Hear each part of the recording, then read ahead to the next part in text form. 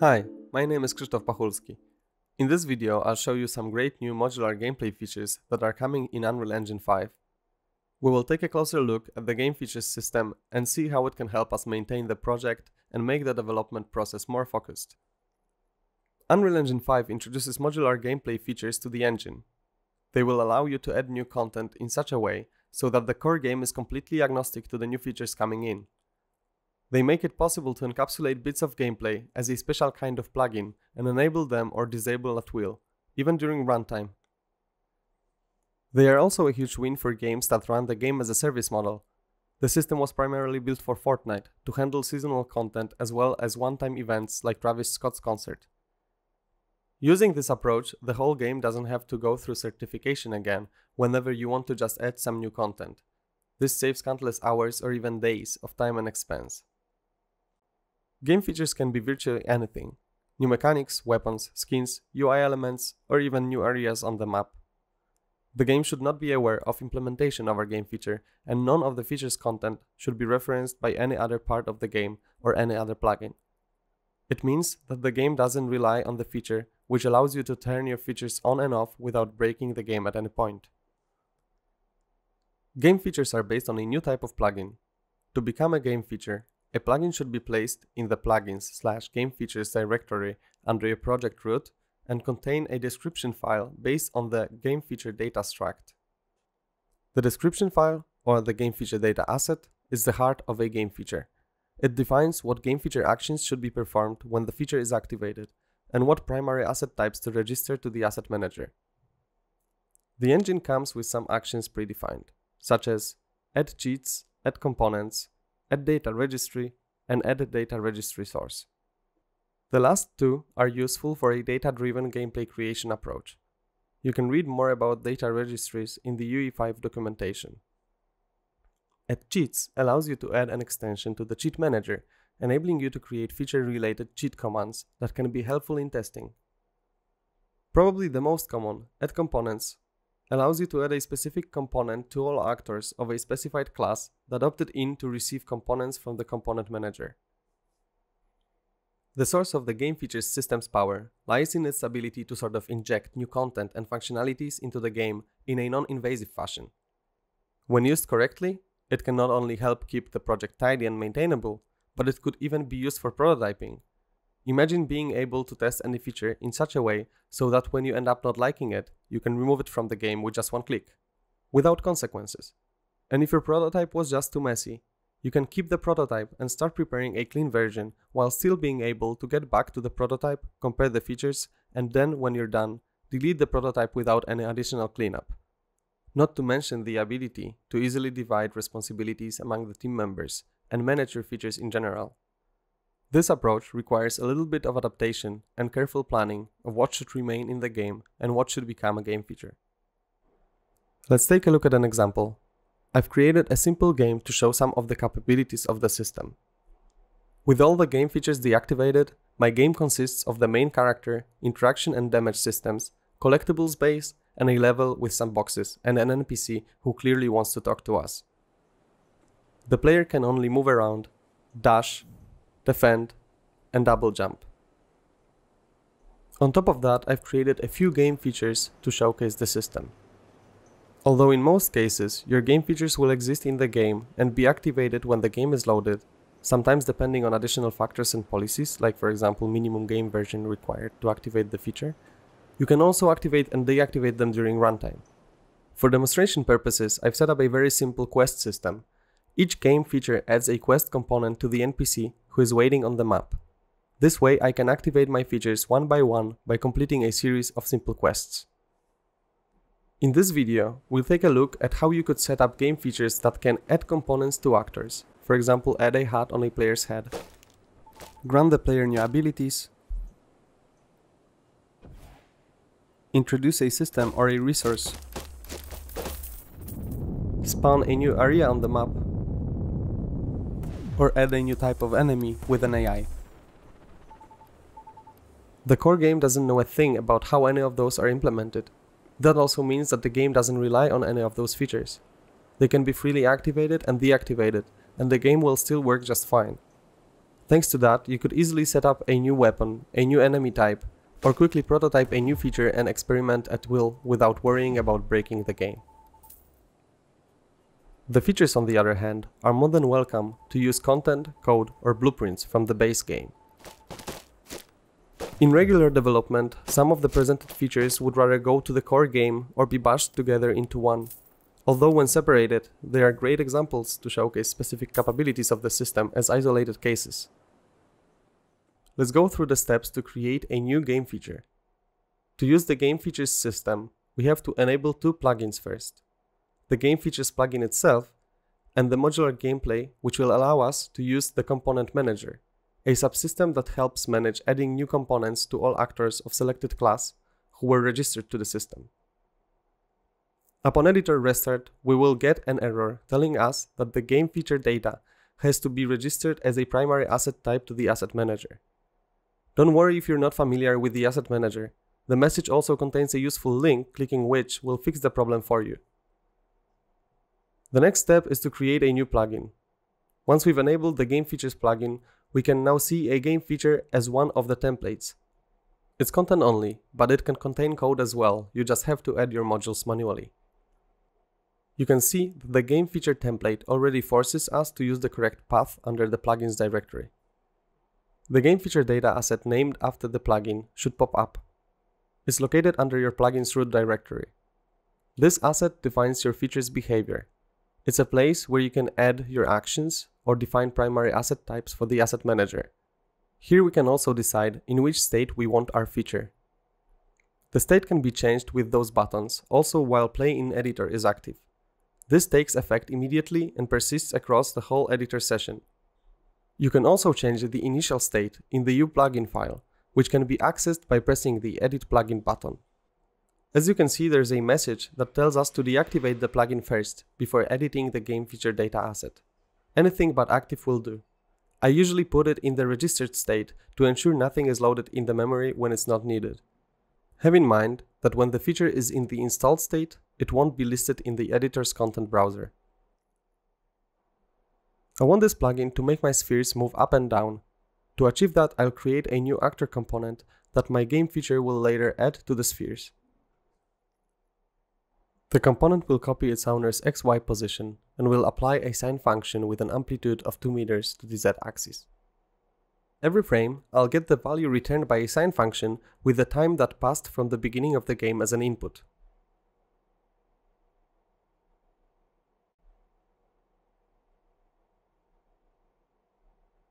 I'll search for the getOwner node and drag the return value away to get the setActorLocation and getActorLocation nodes with the owner set as a target.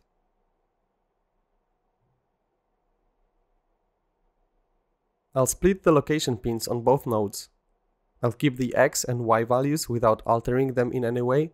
Finally, I'll override the Z value with the output of the sine multiplied by 100. We haven't yet added any actions to our game feature, so let's see that the spheres are completely stationary at the moment. First, we need to register our spheres to the Game Framework Component Manager subsystem as a receiver. I'll do it on Begin Play, but you can opt in and opt out at any point in time. Now let's open the game feature data file and let's add an add component action. Remember to deactivate the feature first.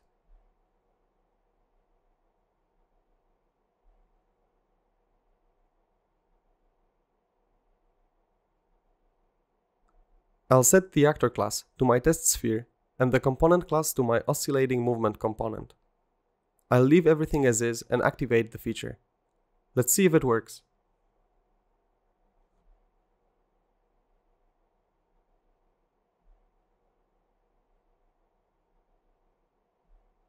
Just like that, we've created a new feature.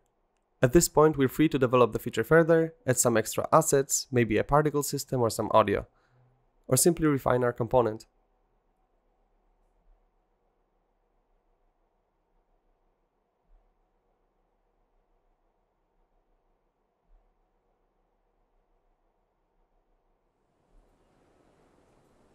The first game feature I've created is just a hat that appears on the player's head upon activation. The magic HUD is fairly simple.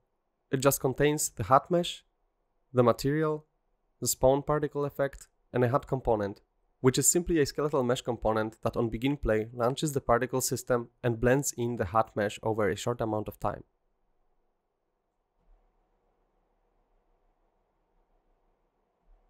You can also notice the quest goal component being defined here. This is a component created for our NPC. When the quest goal component is registered, the NPC knows that there is a new quest available. In the Magic HUD game feature data file, we've added a couple of add component actions. We want to add a HUD component to all the actors of the player character class and the Magic HUD quest goal to all the actors of the NPC class. Both player character and NPC opted in to receive components from the component manager.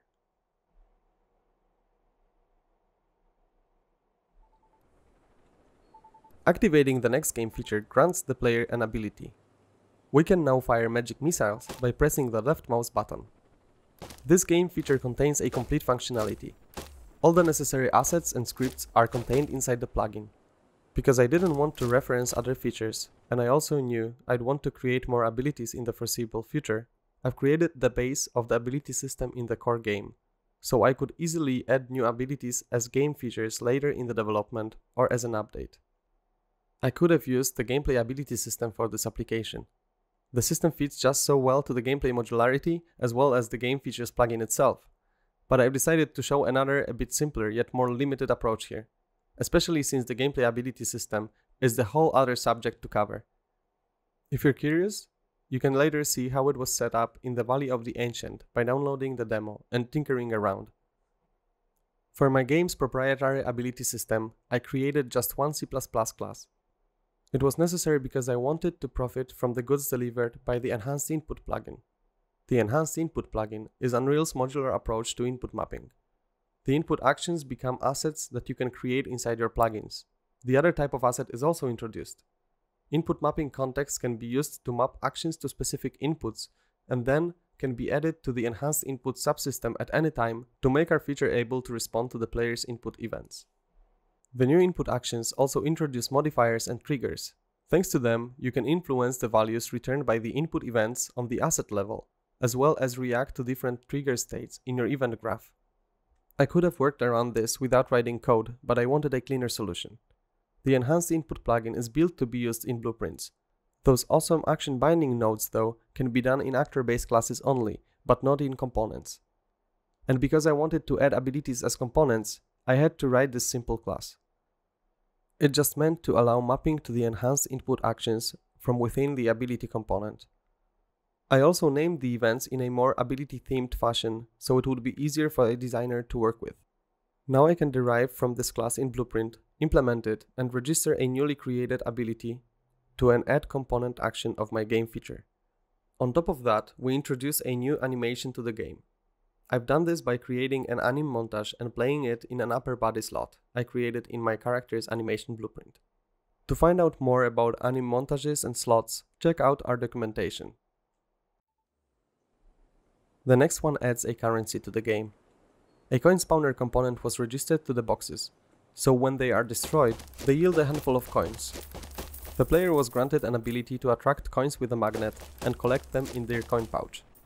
Both the coin magnet and the coin pouch are components. In addition to everything we've already covered, the coins feature introduces a UI element that is placed in the player's HUD upon feature activation. In this case, the coin pouch component is responsible for the creation of the widget. As you can see, you can still use the most of the engine features freely without having to define a new game feature action. Most of the functionalities can be easily hooked into the game by utilizing components or creating a system that operates on data. The game features system covers all that by default. The next game feature in my example is a bit more complex. It brings in a support for items together with the inventory component to the game. In my game, an item can have an effect that can be evaluated once, for example to increase the player's max speed or jumps, or happen periodically, for example for healing. The items game feature brings the asset manager into play. The whole game now recognizes items as a primary asset type, so whenever a new item description is created within the project, the game gains awareness of its existence and can now list it without loading, which gives us the ability to later create a shop where the items could be bought. This way, I don't have to explicitly tell the shop that I've added a new item to the game. The asset manager does that for me. The items are based on a C++ class, but it's as simple as it can be.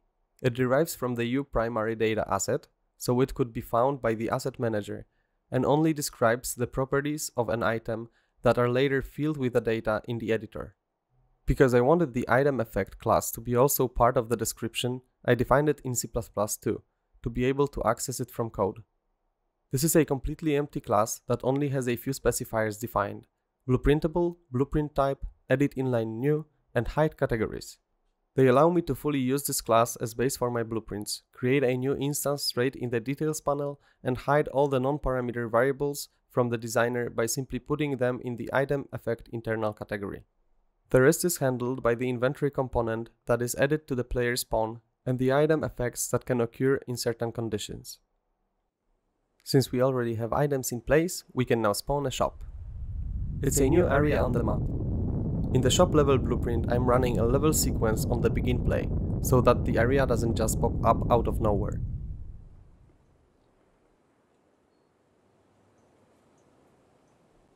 The shop asks the asset manager for available items and lists them together with their prices in the shop UI, allowing the player to buy them and add to their inventory.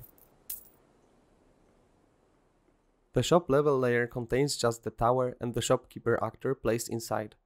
You can also see the smoke particles from my spawn level sequence that is launched in the shop level blueprint. The way of adding the shop level to the game is an example of an add level instances action that I stole from the Valley of the Ancient project. New actions can be easily created by the developers to best serve the specific needs of their games. The Valley of the Ancient is a great reference. It's a AAA quality sample that we made free and available to download for anyone from the Epic Games launcher. It includes a few examples of custom game feature actions built specifically for this project's needs.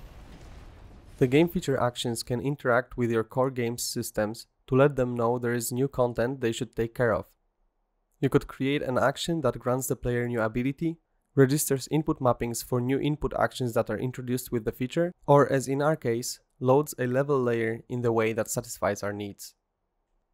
Technically, you could do most of this just using the add component action and then scripting everything in blueprints, but if you'd like an elegant solution or if you need to use something inaccessible from blueprints, take a closer look at the game feature actions. I encourage you to check how those from Valley of the Ancient and the ones that come with the engine are built, so you'd get a better understanding of how to create your own. The new action loads a level instance on top of a specific map if it's currently loaded in the game. It's very useful because adding a level instance to your game is the easiest way to spawn new areas or single objects on your scene, especially if you want the feature to influence just a single map or a set of specific maps with a similar layout. Please note that while this is a good example of how the system is built, it's not an officially supported way of doing that. A better solution is in the works and will be added to the engine at a later time. If you'd like to spawn something without the need of loading a level instance, you can do that in a lot of different ways. The system is very flexible. You can, for example, create a spawner component and have the game feature added to an actor that is already on the level, and have the component select the spot on which to spawn the new actor. The place can be selected randomly or could be calculated in a more controlled way, so that it would always yield the desired result. You could also create a new game feature action where you could define the spawning behavior. To steal the add level instances action, I went to the Valley of the Ancient source folder, located classes gamefeatureaction_world_action_base and gamefeatureaction_add level instances, and copied both .h and .cpp files of each class to my project's gameplay module and recompiled the editor. The world action base is a base for all the game feature actions added to the Valley of the Ancient, and the add level instances allows us to add the level to the game upon feature activation and remove it when we turn the feature off. The new action allows me to load the level in a pretty much the same way I would add components or cheats before. There is a caveat though. The shop has to rely on the coins and items game features. It has to have the ability to read and manipulate players' coin stash and add items to the inventory. The editor shouldn't let you reference a class or an asset from another game feature. You can bypass it by adding those features as direct dependencies of the shop. I did it by simply modifying the plugin settings of the UE5 file. From now on, I'm the one responsible for making sure the dependency plugins are loaded correctly. The next feature is another ability. Now we can cast a teleport spell while in the air. This one is very similar to the magic missile. It contains the particle system, materials, meshes, the teleport input action and mapping, and sounds needed for the effect.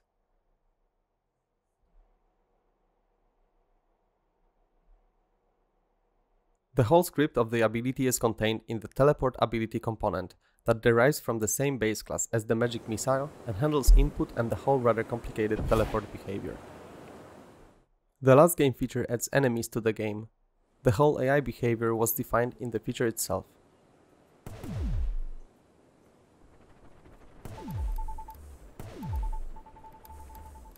This shows very well that you're not limited to any specific system or feature of the engine. The game features are just like regular plugins, so they can include any kind of content.